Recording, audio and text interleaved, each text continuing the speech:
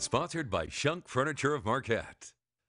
Another nice warm day across upper Michigan as we start to head into the middle of September. Temperatures are running a good 10 degrees above average, and we saw that today. As we look at our Local 3 radar network, we do have the dry conditions across upper Michigan, but as we look back off towards the north and west, we actually do have some cloud cover trying to move into the western UP, but we also notice some rain showers and thunderstorms right along the international border between Canada and the United States and northern Minnesota. These are lifting off towards the north, so they should stay out of upper Michigan for tonight. Maybe Isle Royal, though, does see some rain showers. As we take you to the south and east, this is Hurricane Florence. This is the visible satellite picture here, and you can see the sun's going down across the Atlantic Ocean, but radar is starting to pick up the outer bands of Hurricane Florence. Winds as of 5 p.m. Eastern were at 120 miles per hour, and the storm doesn't really look that impressive as it did yesterday, and the storm has weakened some. Still, we're moving to the northwest at 16 miles per hour,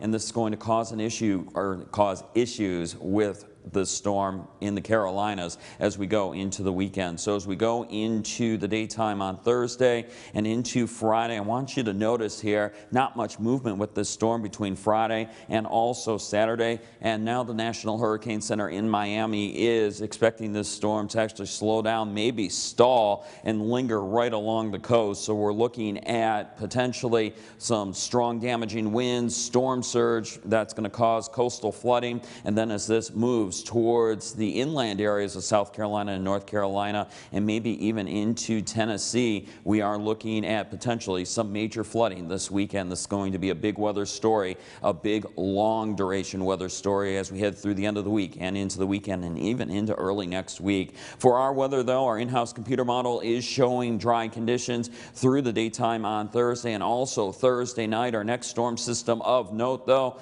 will be moving in here late in the day on Friday, and that may bring some locations west of Marquette, some rain showers and thunderstorms. But for tonight, dry conditions with some patchy fog possible. Low temperatures around 60 or into the 60s. Some inland areas, though, could drop into the 50s. As we look at your Fishing on Shop marine forecast, waves in most locations 1 to 2 feet.